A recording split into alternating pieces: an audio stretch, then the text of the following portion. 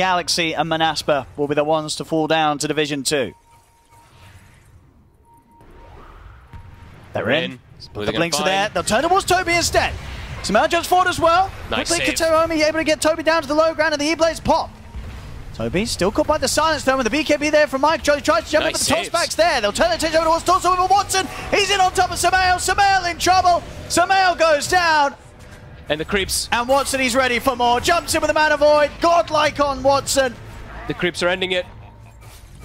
Amar and MC.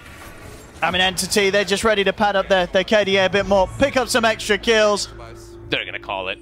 And there it is. GG, it's called as Entity. With this game, with this best of one victory, they're staying in Division 1. They had a bit of a bumpy tour, but they really pulled it together today in these games that mattered. These two best of ones.